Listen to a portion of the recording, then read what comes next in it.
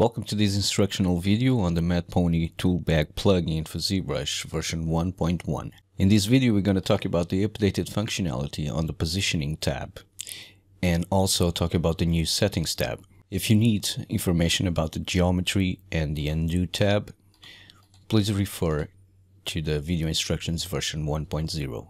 When you open up ZBrush, the toolbag will have its startup settings, just like this. Using the settings tab, you can use the save defaults and load defaults. For example, let's say I want my defaults to have geometry tab open and have art selected, and this can go for any tab in any option. I can press save defaults, and now if I leave this as it is and I press load defaults, it will open the tabs that were open when I saved the defaults, and it selects the options that I left selected.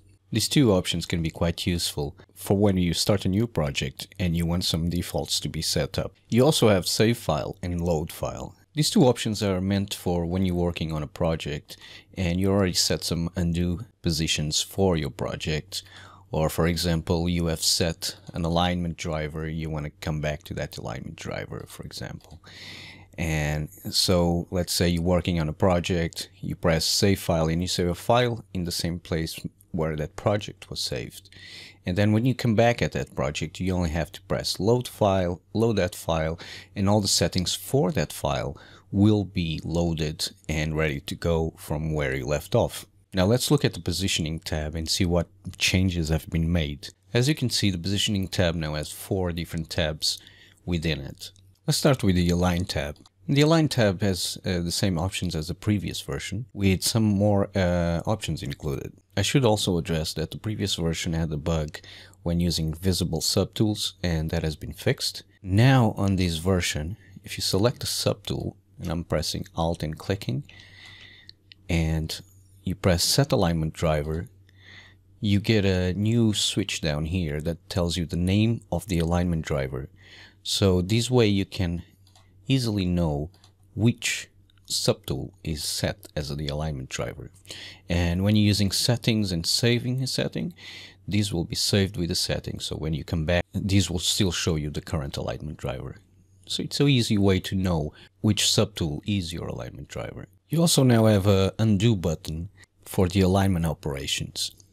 So for example, if I align, I press, so this is my alignment driver at the moment, and if I align all my tools, for example, to the Y here, to the edge, by selecting visible, and I'll leave this one of them not visible so we can see what's going to happen, and I align all the visible tools to the top of that alignment driver. All the visible tools have been aligned. That one is still in its place, and they're all being aligned to the alignment driver, which is actually this cone here. Now if I immediately after that I press undo, they all go back to their original position. Now this undo button is meant to undo an alignment operation. If for example you do an alignment operation and then you go and do something else, it will create new undos in your undo history, and when you press undo it will have unexpected results. So this undo button is just if you do an alignment and you're not happy with that alignment, then you come here and you do undo. It works also for all and also selected, but this, if you do it for a selected, is just a normal undo, it's just one undo. Now this undo functionality was also introduced for the nudge. So when you use nudge, you'll have the same functionality down here. So as you can see, the nudging also has the undo functionality. Now let's look at views before we get to nudge. Now views was updated.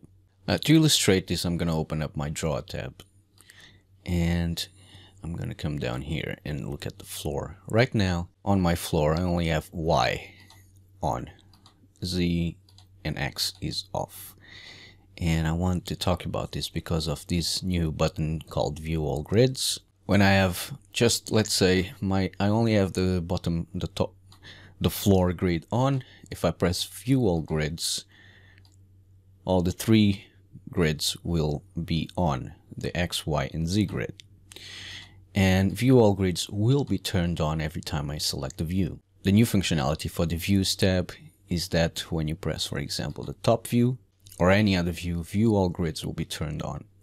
You can turn it off after that, but it will be turned on.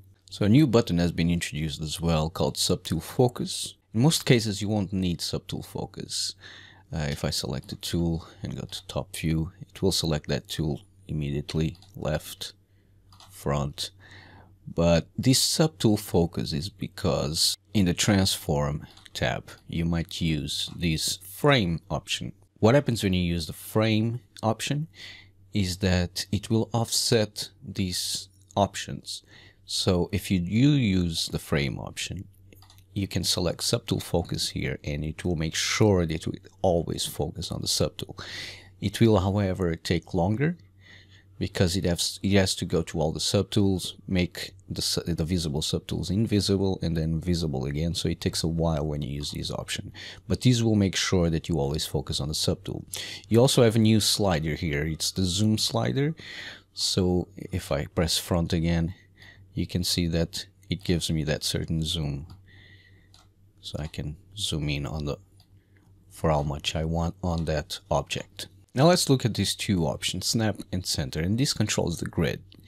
So if I have snap turned off, my grid looks like this. Okay? And if snap is on, it will snap the grid to the currently used subtools of the scene. If I press center, it will center to the center of the scene, to the 0 position. All grids will be centered to 0. So you can use this to your advantage on how you would like to see the grid. And I can press View All Grids to go back to the grid that was currently selected on the floor view. So even if I have my floor off and I press View All Grids, it will turn my floor on and show me all grids. And if I unpress View All Grids, it go back to whatever I wanted, wherever I added before.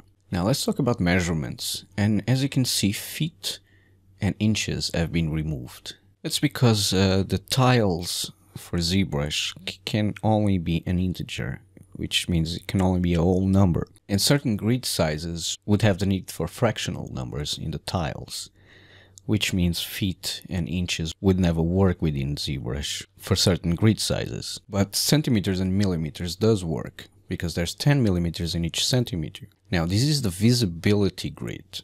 So this is how you see the grid. And if you go over 10, millimeter will be turned off. Because, for example, a grid size of 10 would need 100 tiles. And 100 tiles is the maximum. So if you go over 10, millimeters will be turned off. Still, you can still nudge and snap by millimeters, even though you cannot see the millimeters on your grid. So if I go back to a front view with some zoom here, perhaps a top view, you can see better this grid. And in your draw tab, you can push up the frame opacity so you can see the grid better. So basically the maximum grid size for using millimeters would be 10. So I press millimeters. Now I can see the millimeters here. If I go over 10, those millimeters will be gone. If you have millimeters pressed and you go over 10, you get this message: when using millimeters, the maximum grid size is 10, reverting back to centimeters. So it gives you the grid size that you asked for, but in centimeters, not in millimeters.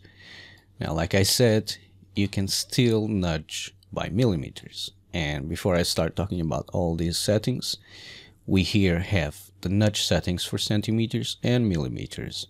And we also have a slider for units. Now, I can still nudge by millimeters, and I want to go back to my cube, which will give me a better example. So if I select that and I press my top view with subtool focus, I can see what's happening.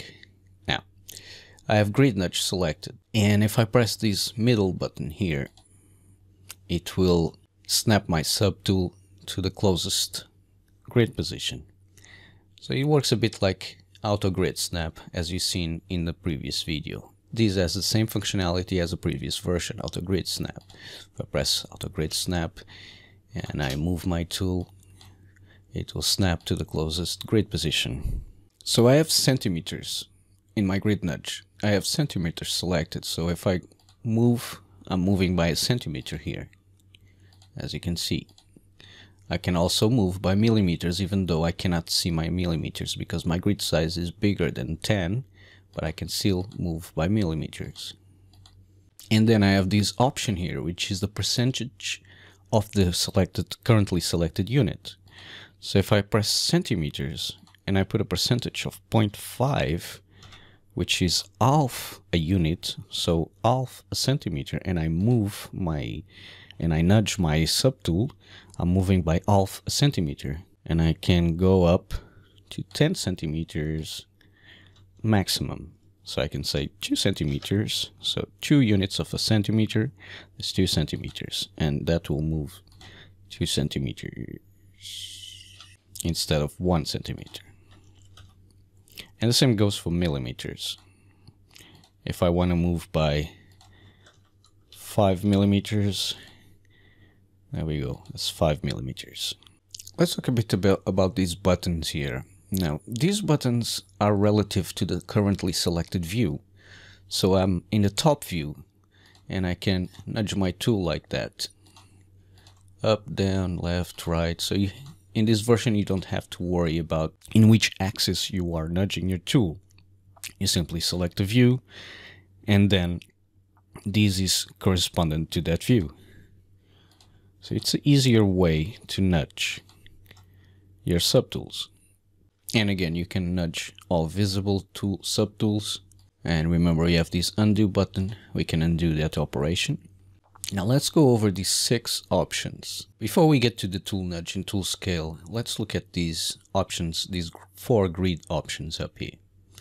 Now we've been using grid nudge, and these nudges the subtool by 1 grid unit, which is currently selected to a centimeter, and you can change by how much centimeters you use by these units slider. So for example, if my subtool is not the size of the grid and I use grid nudge, this will still nudge the center of the subtool to the closest grid position.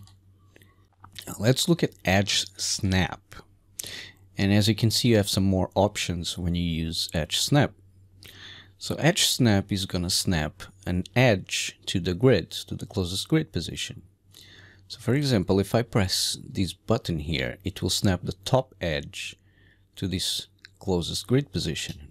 I can go back to draw mode, press this, it snaps that edge to that grid position. I can press Ctrl Z and do that. I can also press this button, and it will snap to these 2 edges here, which would be the same thing as pressing this one and this one. And I can also snap to the closest edge down, so my top edge to this grid position right there. Same thing using this button, it snaps to these 2 edges of the grid, these 2 edges to the grid. Much like scale snap, edge snap, it's only meant to snap an edge. It's not meant to keep pressing this button and trying to go to the next edge. If you need to do that, you go back to grid nudge. And now every time you nudge, it still snaps to that edge. As you can see, still snap to that grid. Scale snap, it will scale your subtool to the closest grid position. So if I go up, so this means that I'm controlling the top edge, which is this edge up here. If I go up, it will scale to the next grid position right there. If I go left, it will scale to that grid position. And same thing if I go down, it will scale to this closest grid position. So it's pretty straightforward how to use this functionality. I can scale there, and now it's snapped to the grid. And once it's snapped to the grid, I can go back to grid nudge and grid scale. And then nudging by a centimeter here, and you can also go to grid scale. Now in grid scale, this middle button has a different functionality, obviously. So if I press it, it will scale up. If I press this one, it will scale down. I can scale like this, and I can go back using these buttons. Scale up, scale down once more, scale up, and that's how that works. Now you also have this go to unmask mask center, and if you see when I press move and I scale up, that goes straight to the unmask mask center. You might not want that to happen, so if you turn that off, you can scale without going to the unmask mask center. That also works for the nudging and all the other snapping options. So edge snap, scale snap is just to snap the edge subtool to the grid, or to scale snap an edge to the grid. And grid nudge, grid scale is to scale by a unit selected here, or nudge by a unit that is selected down here. Now let's look at tool nudge and tool scale.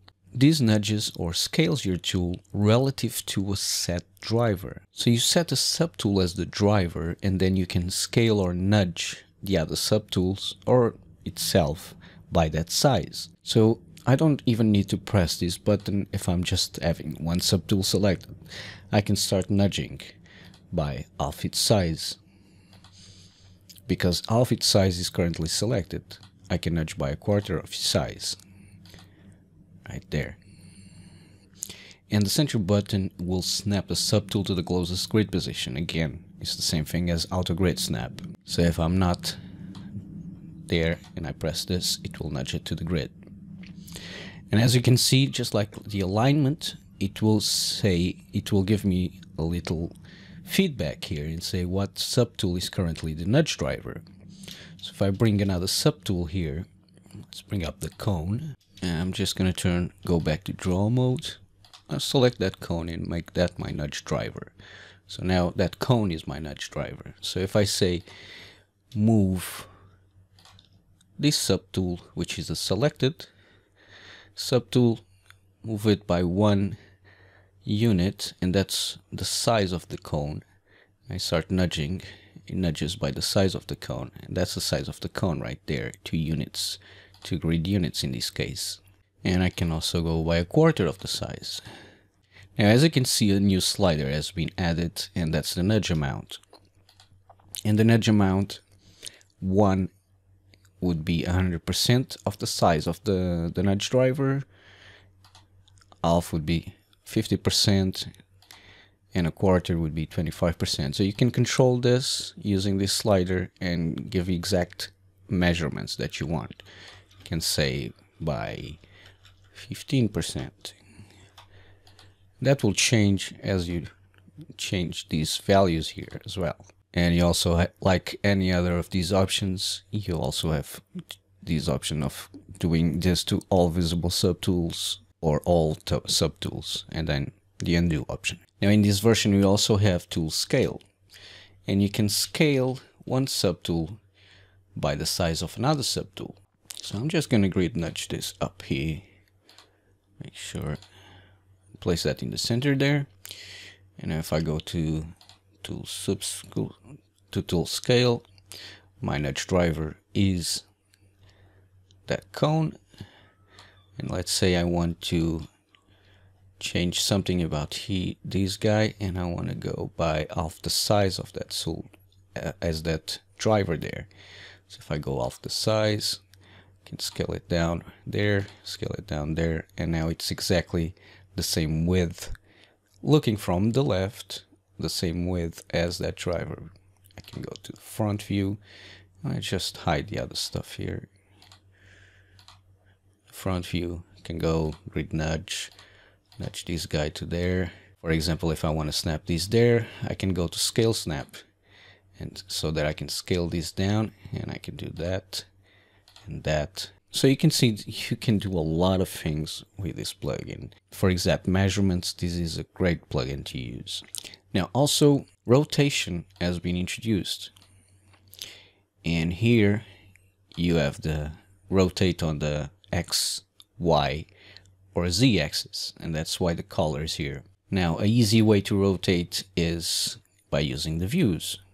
So right now I'm in the front view. You can see that the grid is blue, which means the rotation is the blue. So I can go forward, backwards, and you have the rotation down here, the rotation settings. So 15 degrees, 45, 90 degrees, 145, 8, and 180 degrees, which you can actually change using this slider. So if you need a different setting than these presets here, you can actually change the amount of rotation here from 0 to 180. When you press this, this slider goes back to wherever rotation you got there. And you can rotate everything in your scene, front view, and I want to actually see everything else here. And I'll just readjust the placement of this stuff so that I can see everything here. And might as well come here to grid scale and make that cube like that, so it's easier to see. And now also the selected visible and all is also applicable to the rotation tab. So let's say I want my visible subtools all to rotate by 45 degrees. I press this, they all rotate by 45 degrees as in a local position. So it's all local, and I press undo, it goes back to what it was. You can also use one and the other to make them go back. You also have grid center rotation. This will rotate your tools around the center of the grid. And the center of the grid is exactly where I have my mouse, my cursor right now. So if I press this grid center rotation and I rotate, then they will all rotate around the center of the grid. You can press undo here and they go back. So going back to these views, if I go to a top view, you can see that the background is green, which means I can use this green, and they will all rotate to the center of the grid. And the center of the grid right now, it's around here. So press undo. Okay, so pretty straightforward. So I believe I pretty much covered everything about this new version. And for example, now you had this project, you had all these settings, the nudge driver set also. And now you could come to the settings tab and save a file, save your project file, and then save a file in the same place as your project file. Whenever you reopen that file, that project file, you could come here and say load file, and all these settings would come up as you see here. So all the tabs would open up and you come exactly to this position. Make sure you're subscribed to this channel, because I'm planning on doing some videos showing real-world examples of how you can use the Mad Pony Toolbag and some of my other plugins to improve your workflow. Thank you for watching, and I'll see you in the next video.